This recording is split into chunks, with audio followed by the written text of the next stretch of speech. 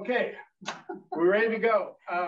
One other thing I want to do, I'll just turn the mic briefly, but I always want to remind us of our 6 principles of discernment. Every time we're discussing things together, this sort of frames our discussions. We do this particularly on the Sunday Forum when we think there are more prickly subjects, and we're going to talk about money, faith, work, and economics. And so anytime we talk about these things that are so personal to us, we want to just remind ourselves that we want to speak and listen with respect.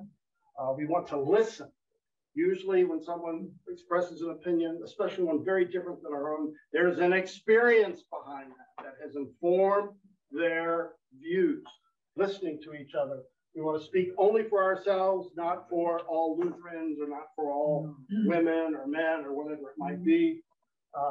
We want to understand other viewpoints. That's a big deal of being in person again. We can ask, what's behind your opinion? What's behind your viewpoint?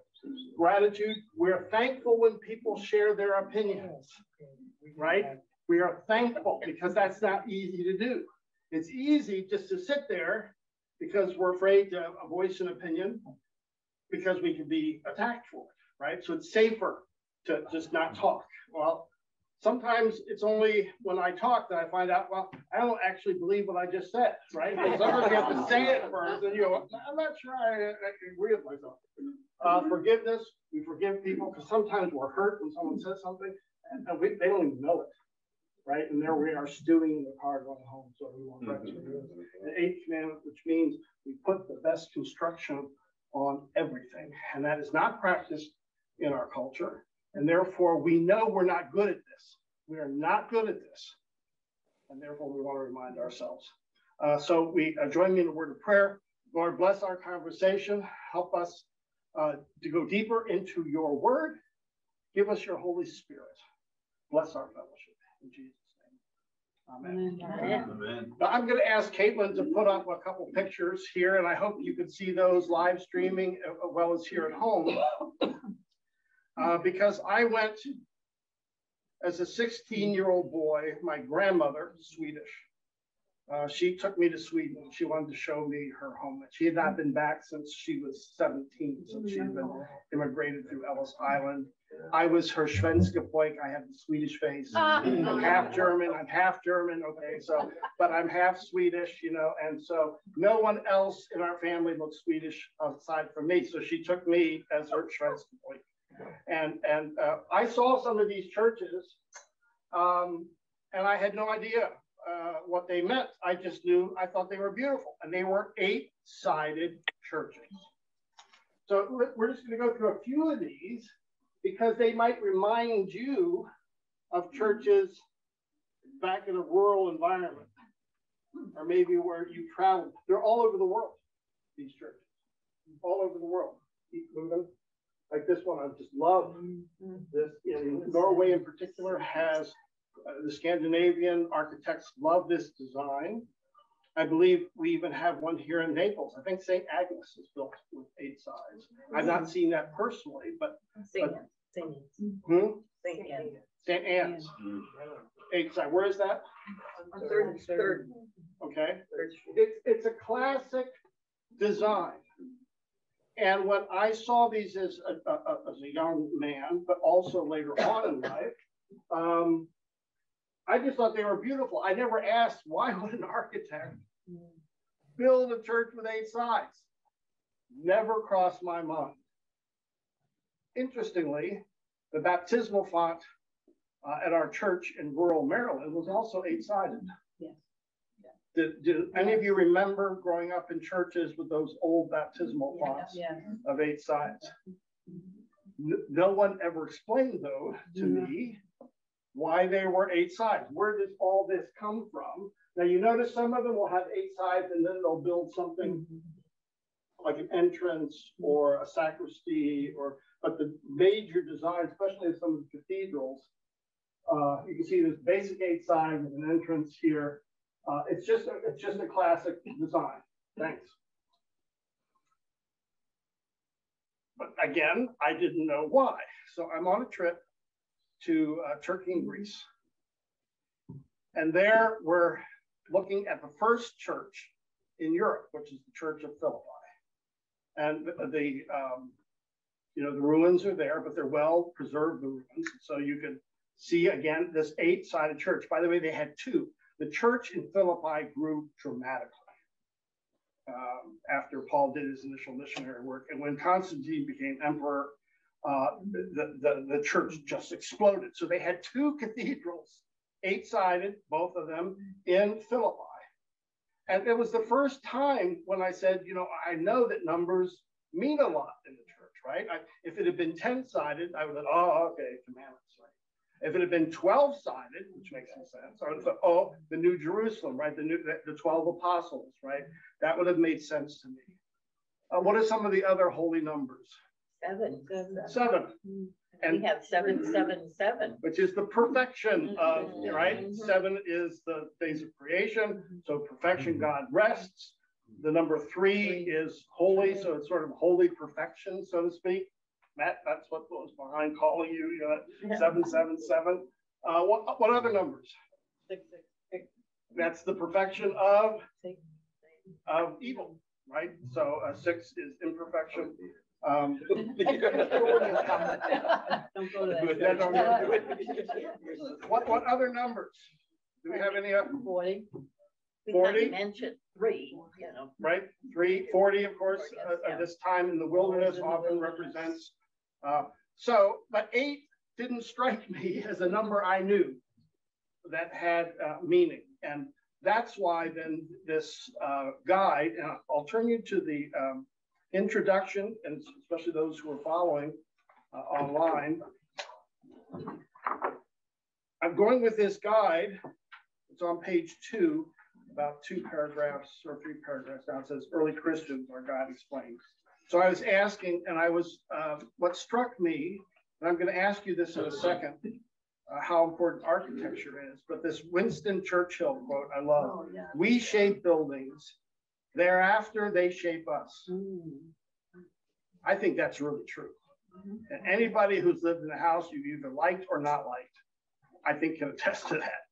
There comes a time when you want the architecture, the flow of the house to serve you, right? And the way we build houses today are not how we built them 40, 50 years ago, right? The way we build churches today is not how we built them 40, 50 years ago.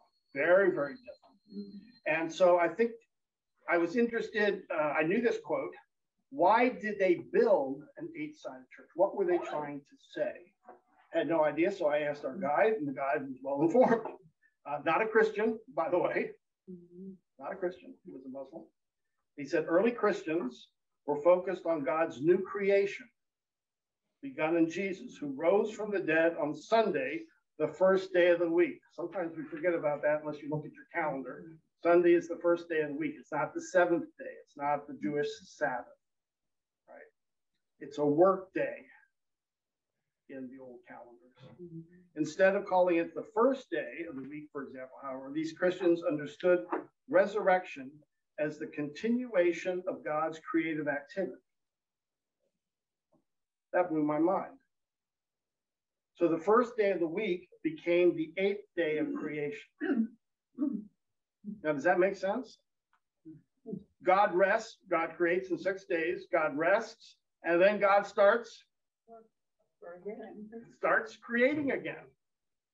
And it's an amazing tradition to say it's now all starting again, but now based on the resurrection, on Jesus actually being the first fruit of the 8th day of we hear from on Sunday in the Easter season what you and Pastor Steve are preaching about is resurrection people, and I think that the resurrection people, that the 8th day, that's what's going on, new life. So yes, but I didn't always get that growing up. I'll be honest with you.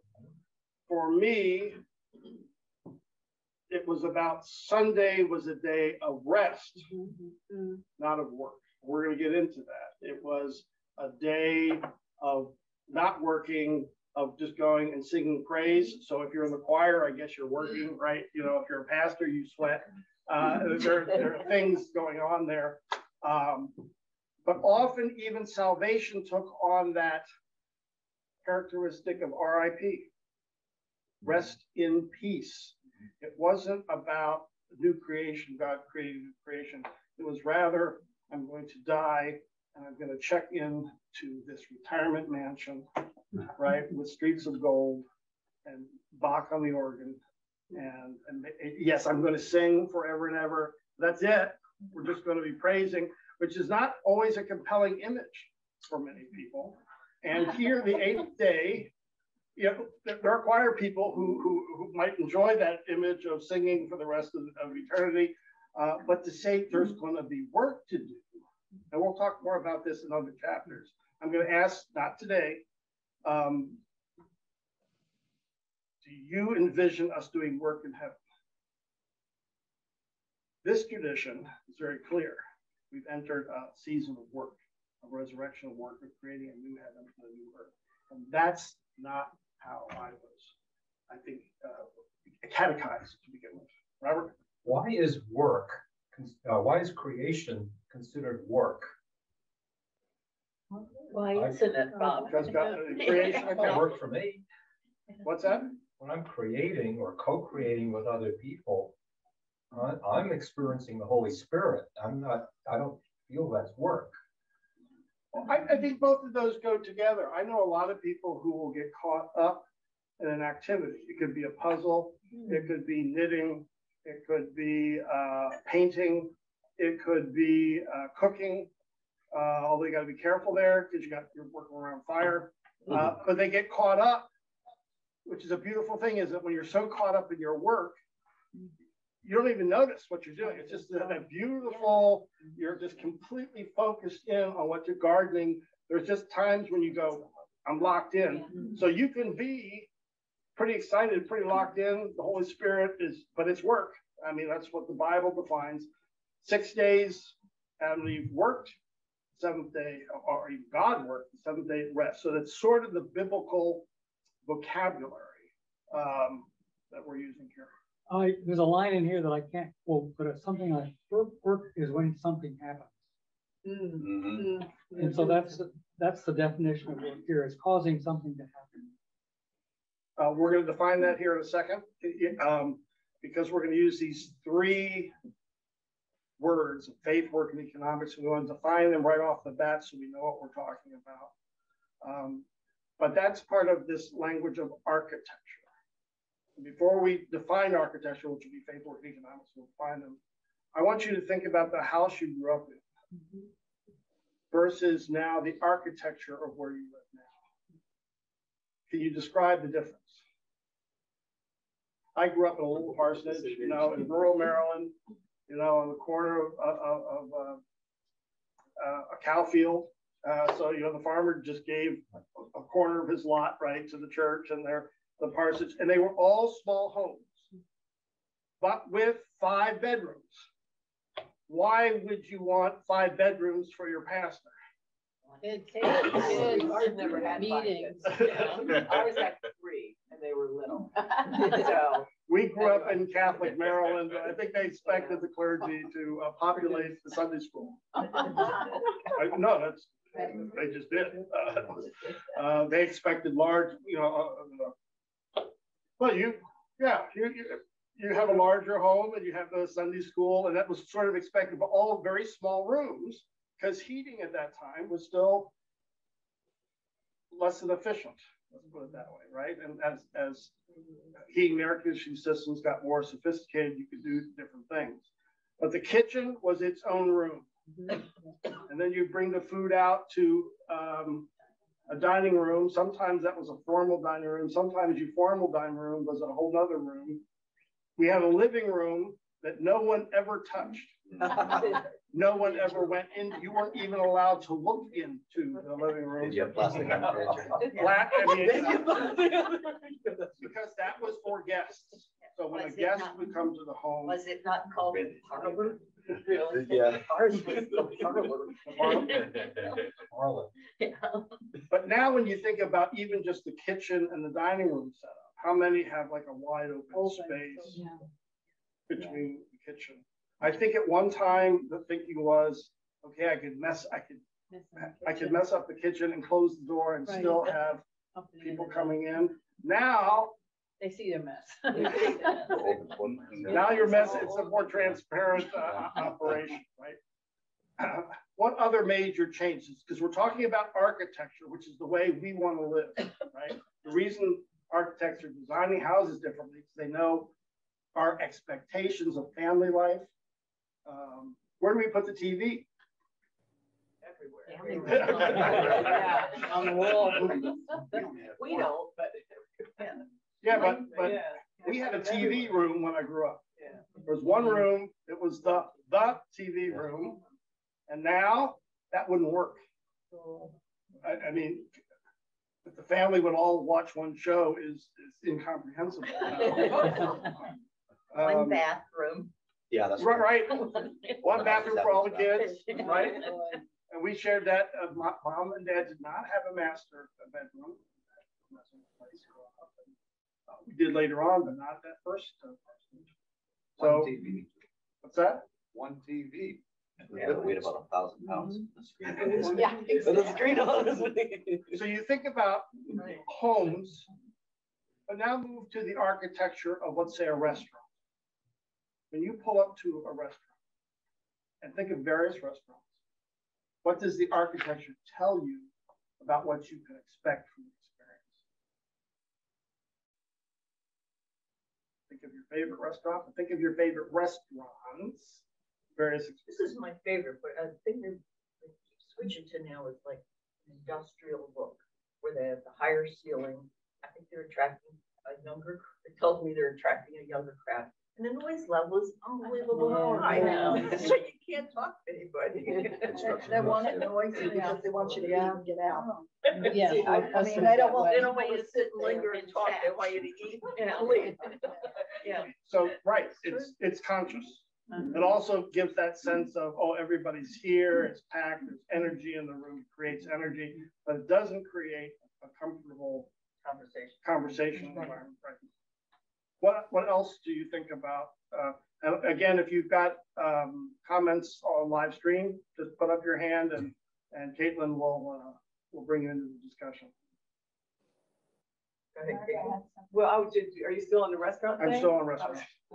Because I'm thinking, like Lake Park Diner, which is outside, it's casual, you come, it's like it could be like a little party, you know, with whoever you're with. Or you can go, let's say the season's 52 and you walk in and there's the fire. If you go to the bar area, it's real lively, but you can be over to another area, it's a little darker, a little more restful. So it just depends where you go. So it's not just about what food I want to eat necessarily. It's okay, what kind of atmosphere do I want to enjoy this evening at the restaurant, right? Any other examples, Pat? Right in front of Lake Park Restaurant is a dairy queen. And then, you know, the two completely different, you know, there's Lake Park, and right in front of it's the DQ. And you can get food at both of them. And think of the differences, you know, the cultural difference between that and that. Think of how many architectural changes McDonald's has gone through since we used to go up and get burgers outside, you know, snowing. I just thought it was snowing. Yeah, and because they're trying to say something about, right, what environment around fast food versus some of these other experiences. Okay, now let's go to churches. What do you notice about the architecture of churches? And what difference because churches are trying to say something about themselves, about their mission, about their purpose, the way they are designed. Well, I noticed like Jehovah's Witness churches don't usually have windows for some reason. Do you notice that? I don't know if it's construction cost or what it is. And then some of them are large and some are all different shapes and sizes. And, you know, like little Baptist church all seem to have the same symmetry, and Catholic churches are a little more elaborate. Now, this is not the reason for Jehovah's Witnesses, but more and more churches don't have windows because of technology. So what they want to do is to control the technology inside the space, and you can do that better without windows. Or if you have windows, they'll have shades that come down in front of them. It's because they don't want light to creep in Like and a casino. ruin the sharpness Yeah, you know, of your video projection, right? I think the churches Oh, but today different are Yeah. less traditional looking, with the big steeples and the fancy singlet, they're more modern looking. I'm even watching that temple being, not the temple itself, but the temple's so long, but their cultural center, with the different kind of windows, the block windows and cement sides, it's different, and modern. A lot of churches are getting rid of pews and putting chairs so they can be multitasking and really it's pretty expensive to have a sanctuary that's used for Sundays. So they also use it for basketball courts and, So there's an economic argument there. right. That can we have a space, sort of like a football stadium would Yeah. be analogous, right? Can we have a football stadium that's built on significant tax dollars, just sitting there, only used for 10 games, a year, right? So when people build them, they say just now like churches, can we use that space more creatively during the week, right? It's an economic argument. And my home church, it's now defunct and it's a furniture warehouse. They did take out the stained glass windows and sold them to another church, but that's a warehouse. Do they still have a steeple? A very small one. It wasn't one that, wasn't like Vanderbilt Presbyterian. So one of the questions in the old style was, what is our witness, right? Let's hide the cross. Yes. We want the cross lifted up in the neighborhood to say something about the mission of that church. Steeples are still around. Now, does Vanderbilt have crosses on the top of their steeples? Yes, I think so. Okay. So that's that idea of when you're driving down Wattamacallee, you see that. I mean, Yes. and it's meant to be seen that this is a place where Christ is proclaimed. Robert? The idea of a church, when you see a church, it's a symbol. And the churches, for example, that you showed in Norway and Sweden, are symbolic of something, but normally that symbolism is supposed to rise people up, to be inspiring, filled with spirit. Many churches today are losing that inspiration. And as Edie said, look more like auditoriums or factory buildings. And I just might make one comment. I brought a number of people to this church, and most people who came up from Creighton over here, coming up this way, didn't realize that this is a church. They said, "Oh, we thought that was an office building." And I'll tell you exactly why. Because if you look at the foyers out here, the cloisters, they look like the factory. They are not inspiring. It's an anomaly for some people. So that we can take a look at our architecture here. And because we can do that with any church, because each church, the architecture is trying to reflect a certain mission, a certain purpose about the church. What does the architecture of this church reflect? Then we're going to use that for our own life. How do we build our own architecture as far as a life of discipleship? So we're trying to use these to make some analogies. So you walk up, first of all, you're not quite sure. Now there is a steeple. So if you see that there's a marker, Hard right? to see though coming up this other way. I would say the Covenant Church has other than the cross on the side, you wouldn't know immediately that was a church. That could be another large facility, which is meant that way. That's part of a certain tradition that says we're against religious art, right? That's the iconoclastic. Art was not good. Stained glass windows, not good. Statues, not good, right? It's like the Methodist tradition, Jehovah's Witness. It's just the word of God. So you'll go in there and there's nothing in the sanctuary other than the pulpit. And that's meant to focus on the word. And it was kind of sort of anti-Catholic at the time, right? Anti-icons. These are idols that are being worshipped. They're praying to Mary and Joseph and so we're going to eliminate all that and make it simple. Only focus on the pulpit. Really. So that, again, the architects know the community and design it around that purpose. What is our purpose? I think of our church as having a very beautiful sanctuary, and a lot of stuff were tacked on later, a lot of things, you know, hallways and classrooms and family life center. It's not a real cohesive looking building as a whole. A little bit like a cloister, a little bit, you know, because when you walk in the middle here, you're kind of surrounded. The church itself is very cohesive. Yes. I mean, Yes. with, you know, it's just that beautiful altar, the choral, Yeah. and then the stained glass windows, similar stained glass windows are all in that, the kneelers, the cushions you have there. So I think the church itself is very cohesive. I can see how this might happen. It wasn't built for technology. No, we've had to adapt technology. I think there's more of a sense of mystery, right? Because you're around the altar is spectacular, right?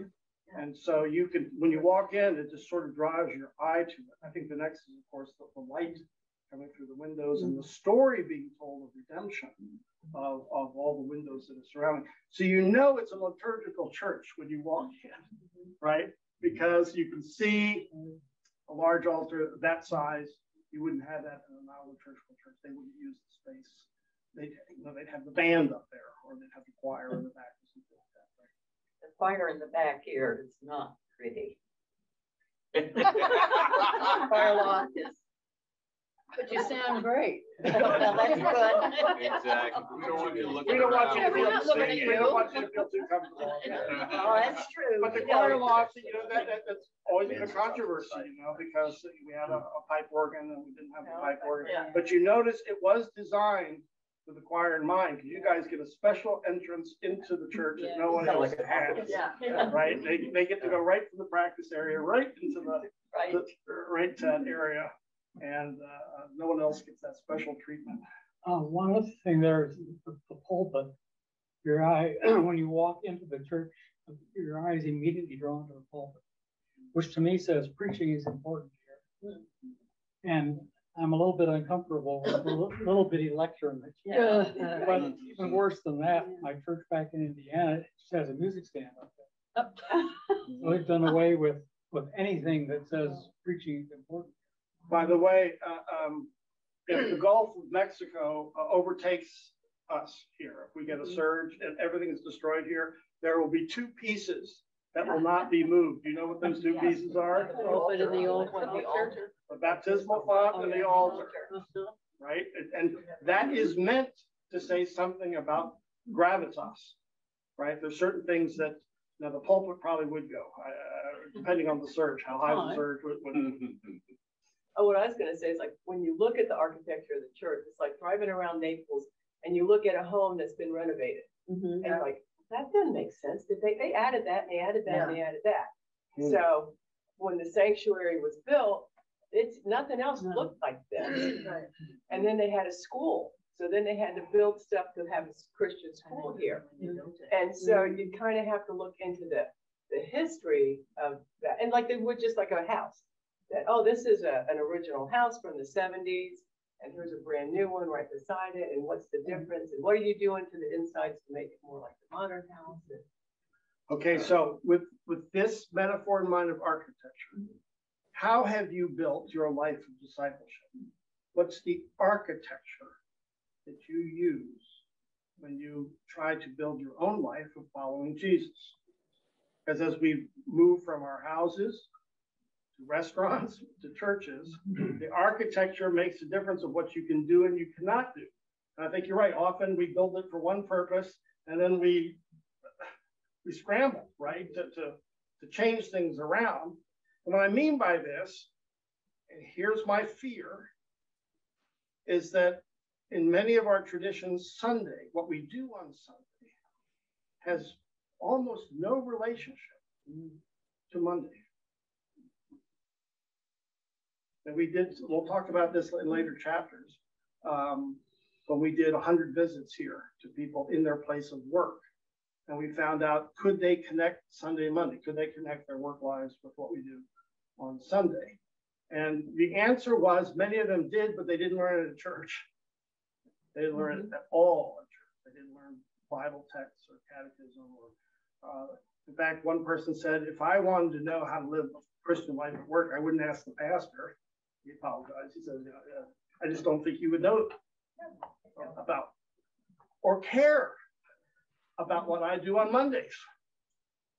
And so that's where we're going. But I can remember going and see if you were trained the same way I was. I was in a good church. But church, its relationship to Monday was to be a gas station. I can still remember us talking about the gas station, right? And that I'm to get filled up with gas on Sunday, right? It was to give me energy. It wasn't to help me relate to what I did. It didn't teach me about how to be a Christian on Monday. It was just about energy, motivation. It was like a cheerleader. Come on, Rick, you can do it. You know, we don't know how you're going to live your life on Monday. We really don't care, but we're going to give you the energy to make it. Being a little sarcastic now, but only a little. Right? That was the image I was told. Church was to sort of motivate. That was it. It was cheerleading. It was gas in your gas tank. But it didn't inform the architecture of how I was to live on Monday. Well, just interesting coming from similar backgrounds. So ours at my house, it was like, well, you didn't live up to all the expectations during the week, so you needed Sunday to kind of regroup and cleanse yourself, so for all the bad things that happened during the week. So you kind of fell short, just like Martin Luther talks about. You can't quite hit the mark, so you have to go to church. I guess it's like being energized, but just but cleaned up. You're adding. It's not just the gas station, but it is if you would add the. You take out the water and clean out the windshields and clean out the fuel stabilizer or something. I think it's like we didn't learn how to apply what you learned in church because we all do something different and we look at some professions as more important or more holy than others. So we figure the pastor, he doesn't have to, he has a great environment to practice his faith. But if you work for a highfalutin financial firm, it becomes a little more difficult in our mind. And that's the hard part to bridge. I mean, intellectually understand it, but to really see Christ every day in the office can be challenging. Particularly when you deal with clients, with other people of different backgrounds. So it's, but it's hard to practice it. So here's what struck me, and sort of what's behind the book. Church then became where I'm trying to convince you to do church work during the week. So I want you to come to church and be on a board. I want you to come to church and be on the evangelism committee. I want you to come to church and be an usher, right? These are all good things, by the way. But I never thought, I'm supposed to train you on how to be a Christian Monday through Saturday. That's one of our major, because you're going to spend how much time out in the world, I'll use this term, being a missionary, being a Christian, or in the biblical language of being a priest. That was what we're trying to prepare you for. And what was happening is we were saying, well, for some reason, that's not our job, or we just want to make sure the church is paying its bills, it's doing its mission as a gathered community, not realizing that most of the Christian activities happen when we're scattered. That God is actually loving the world through your work. That's how God is actually loving the world, through your family ties, through your work life, through your civic activities, and through your church, through the gathered community as well. But we almost learned that God didn't love the others. It's like those people over there, or if they're not Christian, or if they're not this, or if they're not that. You learn to keep your distance growing up. I mean, I grew up you were Catholic or you were Lutheran, and never the two shall meet. I mean, you did not even go on each other's playground. That's true. You grow up that way, and it's everybody else is distant. It was so bad in our little town that we had a white line down the middle of the playground at the elementary school. Oh. No, the Protestants played on one side, the Catholics played on the other Oh, side. my. And there was always, that one Protestant boy who, I'm going. Across the line now. but you knew who the Catholic butcher was, and you knew who the Protestant butcher was. Right? And there were certain stores, it was a whole life, and everybody liked that because you knew your place. That's Right. almost like chapter 1 in tribalism. No, I don't like you because if you're not fighting somebody else, you're fighting amongst each other. And it's comforting. It's not Christian. Just be clear, it's not, but to find your tribe. And I was raised, you didn't like Catholics. Oh, and there's those Presbyterians too. They don't understand communion, but everybody, it was a tribalism, and that's how we built loyalty to Jesus, which of course is just, you think it's just awful. I was raised on the East in Jersey, and we never had anything like that. My city, Jersey City, basically was Catholic, Italian, and Irish, And my very first girlfriend, she was Catholic, and she told me, knowing that I was well, we're not going to go to heaven because you're a Protestant. Oh, and I said, no, I'm going to go to heaven. I go to Bible study. I go Which is why we go to Bible study. That's it. Okay, let's, what I'm going to ask you to do, we're going to go over the definitions now of faith, work, and economics. If you look at the introduction, we're going to have to go through this. If you would like, you can stand up, stretch your legs, get a mimosa, get some more to eat. And again, those who are live streaming, if you want to raise your hand, just do so, and Caitlin will acknowledge you. I thought they were going to deliver the most. Yeah. Get your own. So on page, this is the architecture of discipleship. That's why we use this, because in ancient cathedrals, if you've been how many of you have been to Notre Dame before? It's telling a story. You were entering into a whole worldview of the gospel story. It wasn't just a place for worship, right? It's pretty remarkable. So here's the architecture. Faith, we're going to define here, is understood as our response to a promise by God. Faith is always tied to a promise. And we are going to define this with Luther's Small Catechism. If you have that on your phone, that's good. If you don't, we have some copies here. Luther's Small Catechism is how we will define evangelical faith, which means faith which is gospel-centered. Now, I have to distinguish this from American evangelicalism. That's different, right? In fact, some American evangelicals are even giving up the title of evangelical because they're saying that it's been too tied with politics and they want to go back to a biblical faith.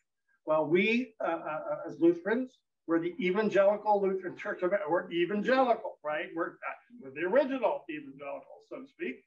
But we define that with our catechism. And this is important for this book, that we go back, especially as adults, and review the basics. Because many of us learned the catechism when we were kids. And I wasn't interested in work and economics when I was 13. I was interested in girls and sports. And the catechism does speak to those issues a little bit, especially the girls, but just a little bit. And so I lost, I think, because I learned catechism at 13, you lose the context in which Luther was writing this, which was for adults. This is for our discipleship. It makes more sense, let's put it. Catechism makes more sense for an adult than it does for a child. It just does. So that's how we want to define the faith, not in some abstraction. It's gospel-centered, and Luther will teach us how to keep the gospel-centered. That's the first. Second, work. Work is the part of the created order. It describes how we care for, preserve, and sustain our lives and the lives of our various communities. In addition, I get this from a speaker we've had here, Wayne Miller, work transforms this into that. I love that. That's the point of that. That's Wayne Miller, and I've always gleaned a lot from him. I think he's just really smart. Now we're going to use work here, although Lutherans prefer the term vocation. we're going to lean that way. I just don't want to start talking about vocation because that demands more thought, demands more theological explanation, right? But this the idea of vocation so overtook the Protestants in Europe that the whole educational system in Germany, for example, but others who reflected it, all based on vocation. You'd ask about a child's calling, and then you match the educational system with their calling. That might be to college, that might be to vocational school, that might be in other areas. We may be getting back to that in the United States more, right? One size does not fit all for education. Right. So first you ask the vocation question, where is this child called? And then you match the education to that, rather than to say it's sort of an industrial production and everybody has to have the same thing. So work is important, and we spend most of our days working. 6 days, God worked, 7th day he rested. Right, so this, and we're not going to talk about balance, but the relationship between work and rest is a big deal, even on the same day. You know, how do you rest every day? How do you work every day? What does that mean? So that will be a big deal. Economics is maybe the hardest term. I was just in Wisconsin at the Current Family Foundation, and they were starting to drop the term economics. They were starting to talk more about flow for the life of the world. How does the church work for the life of the world? And they're the ones who converted me to economic language. So I sort of pushed back and said, you've got to have economics. Because, for example, if you talk to a child about vocation and it doesn't have an economic component, that's just an abstraction, right? Because all parents go through this, right? Our child grows up and says, what do you want to do in college? Well, I want to be a literature major. I want to be an art major. Talking about my kids here. Okay, and then you take a deep breath. You go, okay, we want to support your passion. We want to support your passion. But how are you going to earn a living? Because you got to earn a living. Well, we hadn't thought about it. We're following our passion, right? Okay. Well, that's our job as parents to bring in, right, the economic question that you still have to sustain yourself. And we've all probably had various conversations, not just with our kids, but with ourselves, right? Are we on a sustainable path? Because sometimes we're doing things we love, right? Other times we can retire because we've made enough at one stage in our life that we can now really volunteer and do things in another stage of our life, but we're allowed to do that because we've already basically built economic sustainability, right? So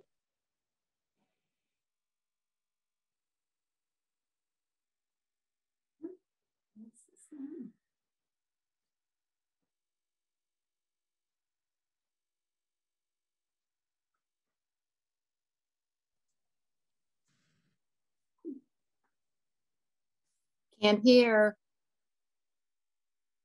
Audio's gone.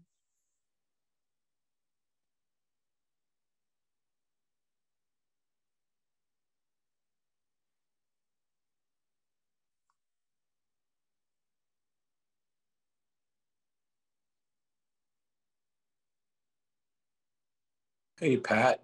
Yeah. You're the best. Oh, who's talking? It's Jim. Oh.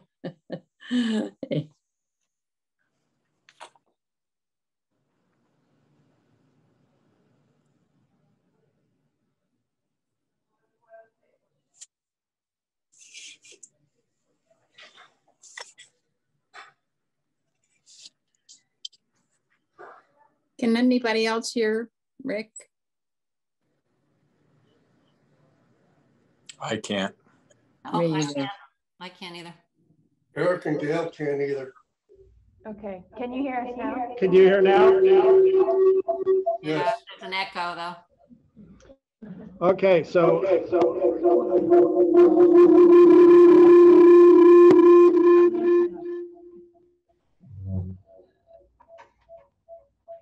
technology is wonderful. Sometimes. Is it still echoing? Is it, Pat, is it still echoing? can you hear us now, Pat? Yes. That's not And- good. And there's Well, no, I'm going to continue here as we try to figure this out. In the Wall Street Journal, when they show you the graphs and it's to tell the story. What's the good life? And do the graphs support that or not? Are we achieving sustainability or not? Are we growing or not? There are moral questions behind every economist graphs. They try to hide sometimes behind neutral numbers, but really they're trying to say, is the business working? Is the business successful? Are we achieving our purpose? All these things are behind the graphs and the numbers. And we all do that around our kitchen tables, right? Is the family functioning, right? Can we pay our bills? Can we pay off college? Can we do the things that we want? Can we pay our medical bills, right? That's the economics. First of all, it tells a big story. The Bible uses the term economics to talk about God's big plan of salvation. The Bible uses the term God's economy.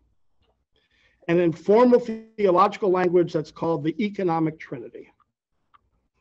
I learned that in school, but I didn't use it a lot. I don't think I've ever said it in a sermon because I didn't think it mattered. I didn't know how to use those terms. But that is the Bible's notion that in Christ, God has instituted a new economy. You know how we talk about Trump's economy or we talk about Biden's economy. Anytime a president comes in, right, we describe their economy. Well, now God has said, in Christ, I've established a new economy, a new dispensation, so to speak. And then the question is, well, then how does God manage the world? So the idea of the economy is God in Christ is managing the world. Jesus is on the right hand of the Father, governing the world. He's the president, so to speak. Although in the Bible, we call him the king. Jesus is king. Jesus is Lord of all.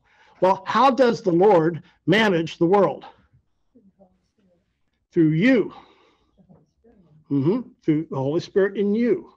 So how is God loving my wife? Through me. How is God loving your children? Through you.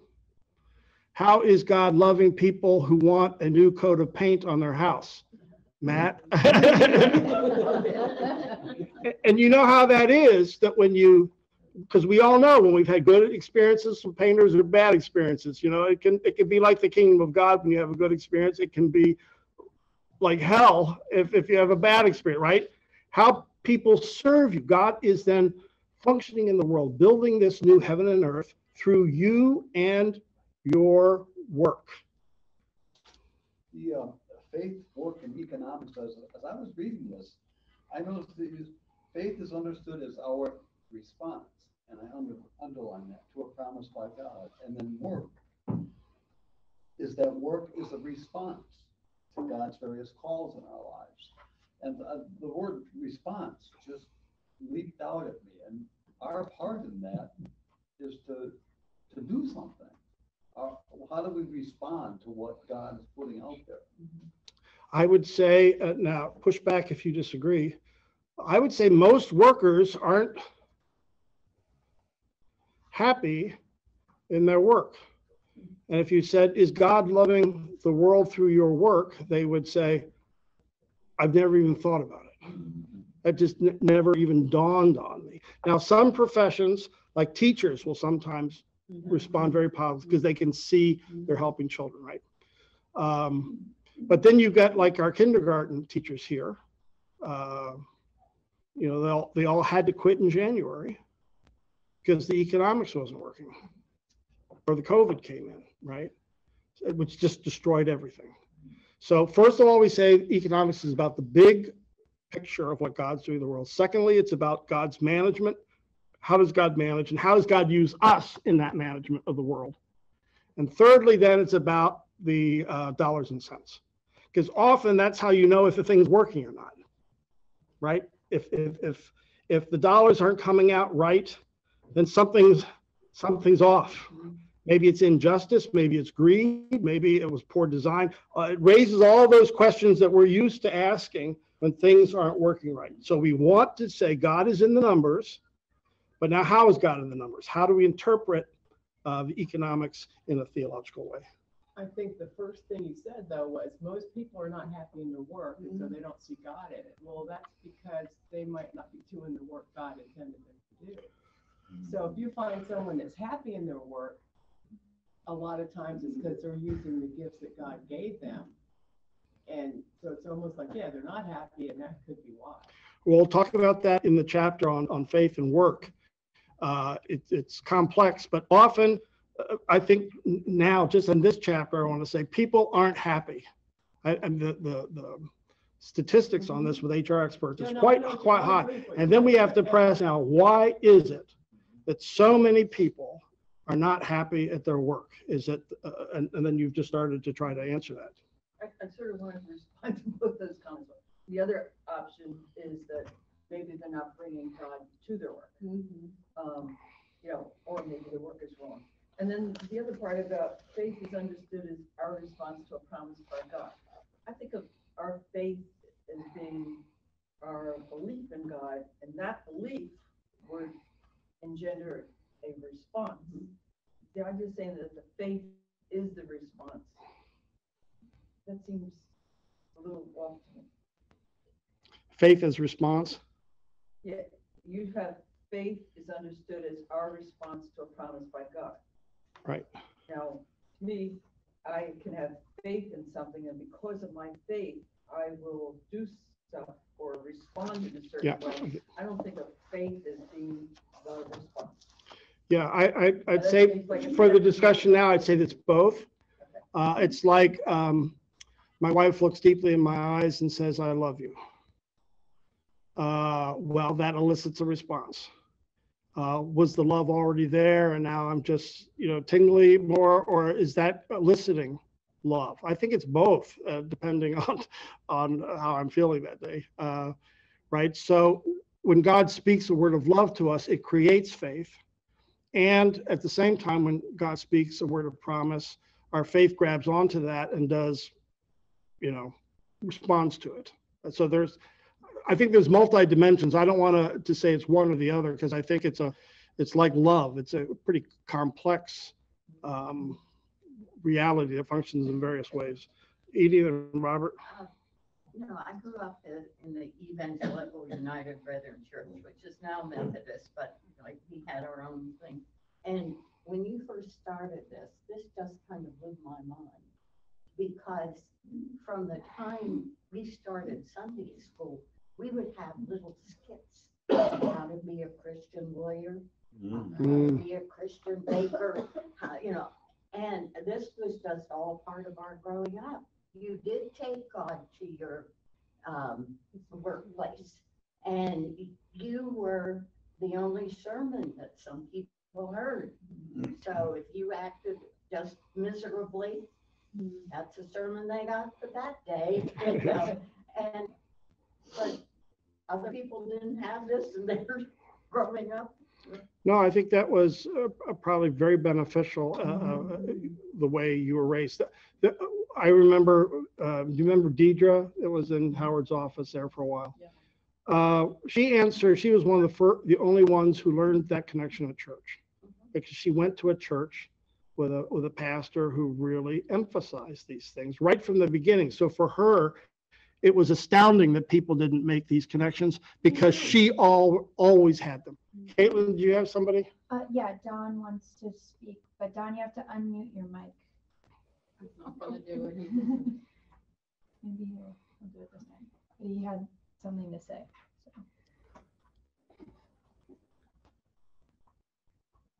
He's still working on the. Don, it should be on the bottom left corner of your screen. There he is. All right, Don. Yay. Oh, wait, no. Do you have to unmute the bottom left of your screen? We'll get reverb. Okay. So.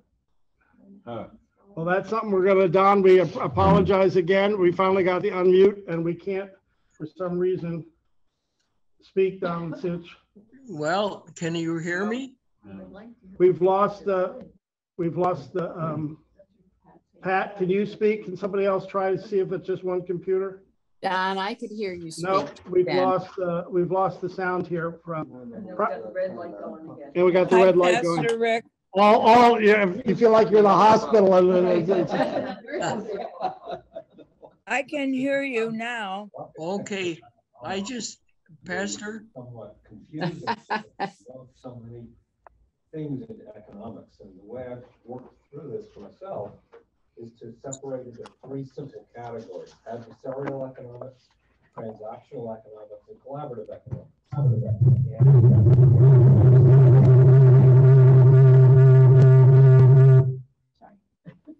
Adversarial economics is what you're seeing with Putin in Ukraine, where he goes in, bombs the whole place, and then steals the grain, for example. That's robber baron capitalism. And there's Mansky capitalism and economics, which is very transactional. I'll do a deal. I'll give you 3 spoons for that glass of that bottle of water. Then there's collaborative economics, which is much more spiritual and God's economics, where we're all working together to create value. And I think what you're really implying here is that we're focusing on the collaborative economics of how do we work together to create more value, to create a 1 + 1 = 3. So if you talk, Robert, about the economic vision of the Bible, that Jesus is Lord, sitting at the right hand of the Father, managing the world, and then you say, oh, and how is Jesus managing the world? Well, one way is by using us. Mm-hmm. That changed. Now my work becomes critically important, and I ask all sorts of questions. Am I in the right spot? Is this where God wants me to serve the world in the management? And then, of course, I'm going to be collaborative because we're all working under King Jesus, right? To try to get also the dollars and cents to work, because obviously sometimes that all comes together, and other times the economics of any type of work we do reflects it's broken. It's not working. It's not working, right? So there must be something about our collaboration that we have to, maybe that's why we're collaborating, is trying to fix some of those problems.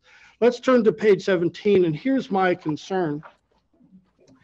And I really feel that way being down here in Florida, in that if you don't build your house the right way here and the storms come, good gracious. How many took damage at Irma? Yeah, and a lot of people had well-built houses, right? And I was just amazed at the power. Janet, that one pot in the back that was well secured, this massive thing, and it was, the metal was ripped, and you're going, whoo, and the, palm trees become, like weapons. The coconuts can go flying. And so how do you build? This is a biblical image, right, from the Sermon on the Mount. How do we, this text, everyone then who hears these words of mine and acts on them will be like a wise man who built his house on the rock. The rain fell, the floods came, the winds blew and beat on that house, but it did not fall because it had been founded on rock. And everyone who hears these words of mine does not act on them will be like a foolish man who built his house, as we know, on the beach. Right? Now, how as a church are we building our architecture to build on rock and not on sand, to put it in, to use this text? And let me just say, I feel guilty here. 1 hour on Sunday isn't going to do it. Because that's the way we built the architecture of many of our churches. If we can just get people to come for an hour on Sunday, that's sufficient. In fact, we're actually happy about that. If they'll come and tithe, that's a good day. And then the problem is, though, we all go home and we're watching cable TV, we're reading newspapers, we're talking to friends, and there's catechesis going on the whole time. So I like to say with my brother, because we would talk about these things, there was one cable guy he really liked before he died. He listened to him while he worked 4 to 5 hours a day. Well, that was catechesis. And there's nothing I could say or preach in 20 minutes that could match someone else who's got 4 to 5 hours a day of my brother's attention. It's just, that's the way it works, right? And so I believe there are these other catechisms that are out there that are so impactful that they are governing our lives and our thinking. And I'm saying all of us here, myself included, because I do that too. I listen to a lot of cable. I read a lot of journals and newspapers, and you try to do it in a balanced way. You're getting catechized, right? And I always want to say, well, what is the Christian viewpoint? And that's hard to figure out sometimes. So I feel at times that we're building an architecture, a house on the sand, and you can't do that in Naples. Naples, you can't afford that because the storms are going to start. When's season? June, July, but August, September, So here are the four, and I'd like you to read those this week. The first is moralistic therapeutic deism. This is the one Robert loves to argue with me about the most, I think. But I'm trying, because Robert, I think it's fair to say, you would see atheism as the largest threat to many of our people. I would say, along with atheism, it's deism, which is a watered down Christianity. It's that God is there. God wants you to be moral. If you're moral, God will take you to heaven. God's goal for you is just to be happy. That's not Christian teaching. We just have to say that over and over again. That is not Christian teaching. Be a Christian fly fishing. That's what several of my friends say. So it sounds religious, especially because, I'm not an atheist. I believe in God, right? And God wants me to be happy, so I'm going about my work. I'm trying to be happy in my life. Where does God say that in the scripture? Like, the goal for you is to be happy. Now, there are God wants us to thrive, so that's good. But God's got bigger purposes in life, obviously. And so this can be destructive. And you'll see the research here. It was a youth leader who found out that many, many young people felt this way about God. And where did they get it? Their parents. They learned it from their parents. Secondly, capitalism. I'm not trying to discuss capitalism versus socialism here. That's not my interest in economic theory. It's that capitalism or any economics theory can overflow its banks. And now, instead of teaching us how production works, how earning potential and how to meet needs in the community work, it now sets up morals. It tells us how the rest of our life should function. So all of a sudden now the market becomes how we decide on all sorts of moral issues, aside from just economic issues, right? Thank you, sir. So that is a concern. And you even, so we'll talk about how economy has to stay in its lane because there are other lanes, there are other influences that are out there. That are important as well. Economics has its place here. I'm talking about more the narrow sense of economics, but the moral worldview is we don't vote on morals. Sometimes you wish you could, but that's not the way Scripture lays out a moral vision that God gives us. Let's say with the commandments.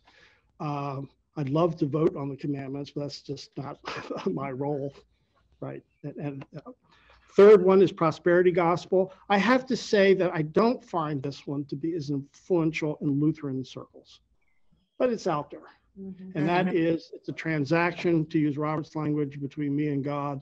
If I do certain things, then God will bless me if I don't do things. And are there scriptures that reflect that in the Old Testament? Yes, there are. Yes, there are. So we often say sin does create a lot of confusion, a lot of destruction, and can cause also economic pain. We know that from our experiences, right? And, that's why we tell our kids, stay on the straight and narrow because, oh boy, if you don't, that could. However, we can't earn God's favor with good works. I mean, it's like at the heart of the Reformation, right? God's favor comes to us through Christ. And so it's not like I can earn God's favor by putting a big check in the offering plate or other acts of If you're an insomniac, you really get a lot of the prosperity gospel about 1:30 in the morning. Oh, yeah. duly noted, 1:30 in the morning, cable TV. It's widespread. It's especially in certain Pentecostal circles. But not just. I think there's just something about the human condition that always wants to earn God's favor. And if someone tells me how I can do that, it goes back to the ancient pagan rites and rituals of sacrifice. You know, if I sacrifice and serious, I will win God's favor, and then when's the sacrifice big enough? And finally, I sacrifice my firstborn son. Maybe that will show God how serious we are. And then maybe the rain still doesn't come. Now what do we sacrifice? So it puts us into an insecure relationship with God. And that's, of course, directly in opposition to what Jesus said. Finally, tribalism. This one is hard. I was just going to say, if you do it like that, doesn't that kind of put God to the test? I sacrificed my son and the rains didn't come, and you get kind of perturbed, you know, because the crops won't grow. And I don't know. I just had a woman who's got a daughter, a son here in the preschool. Her husband just left his church because God did not give him a job. He's been working at it, and no results. He's depressed about his work. He's got all this passion. It's not being utilized. He is depressed about it. And so he left the church because that was the transaction he had made with God.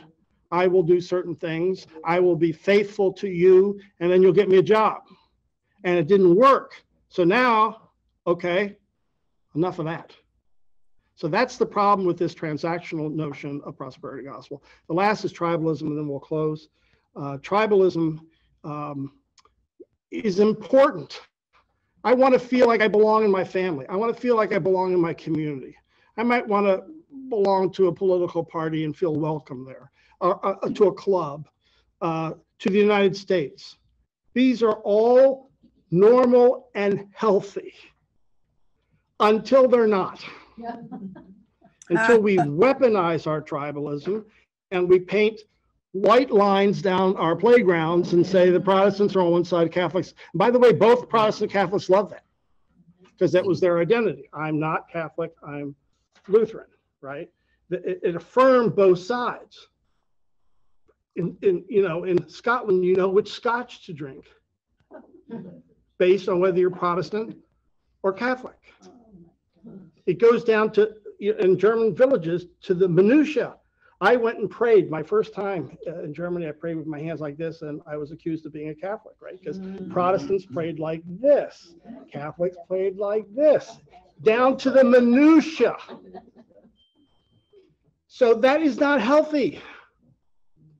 So how do we form our identity? And Lutherans, we've loved this, right? I'm not Missouri Synod, I'm, ALC, or, and so we built this tribalism, and each one had the truth. So now how do we move beyond? We now know how destructive that is, like world wars, right? We're Christian nation, fought Republicans and Democrats, right? Our country now is being destroyed by that. Awful fighting between the two. So if my identity is more in my political tribe than into Jesus, then I can't be united with anybody because they're evil, and I can define the evil. And you're exactly right. That's the tribalism that I believe certain cable stations, certain groups, certain speakers, certain books are actually promoting. They want us divided up. It's good for the market. It's good for their sales. And as Christians, now, how do we escape I'd say tribalism is one of the biggest ones we're facing now. But I'd say the other ones. And so what we're building, if you build on sand, if we're only there 1 hour on Sunday, it's going to be hard to beat tribalism. I just think it's just too strong a force. And again, that doesn't mean I can't belong to some tribes, but I can't idolize them. And so when Jesus says that we should love one another, if I can't do that because of my political party, Then now I'm in the idolatry realm. I can't love my neighbor as myself because politics is more important than the words of Jesus. I can't forgive them any longer, right? So I think we all know that's where we are. But all four of these, we want to test those this week, look at those, because then next time we'll take a look at chapter 1. We have to know the threats on why we're going back to this architecture of faith, work, and economics, and how that can help us as we go back to the catechism, get our footing again, right? Not be driven by tribalism, not be driven by deism, not be driven by false uses of economic theories, or which one did I miss? One other one. That we build on the rock. And that's what we're going to try to do by talking about how does faith link up with work and economics. If we cannot make that connection between those three things of our lives, my theory is we're building on the sand. We're going to be just blown away by our culture. Rick, I think Pat had something similar to say. It looks like he did anyway. I don't know if we've got the sound. Oh. That's the. We don't have the sound, but if Pat wanted to type, she can type. So we'll take a look at, I want you to go back and look at these 4 threats. It would be nice if you could say, which ones do you feel most threatened by? Not the ones you think others are mostly threatened by, but which do you find, like tribalism, as we were talking about, is a big one. And then we want to move into the catechesis. We want to look into the next chapter, which is on the relationship between faith and work. And if you're retired, we're not talking about work where you're paid. Work is what you spend most of your time doing every day, right? We did have one comment, I think it's from Barbara. She says, I try to think of doing good for others before economics ruled. If you don't have money, you give of yourself. And that's, as you say, part of the economic theory is Jesus is on the right hand of the Father, governing the world through our work. So that fits in with this larger picture. Okay, God honey. is loving the neighbor through your work. Now that might be feeding people out at the park. That might be spending time with your grandkids. That might be sharing dinner with your mother every Sunday night. That might be volunteering downtown for parades or for civic activities, right? These are all part of our callings on how God is governing the world. So then I have to ask myself, am I responding to God's calling, right? As God calls me to all areas of these activities. It's not just the church, not just the church. Let's end with a word of prayer. Good and gracious God, we thank you for this time together. Thank you for these conversations. We pray that your Spirit would do its work now, that you would inspire us and lead us and guide us so that we would indeed respond to your call, and that you would create an architecture in our life that lead to true lives of discipleship. We pray this in Jesus' name. Amen. Amen.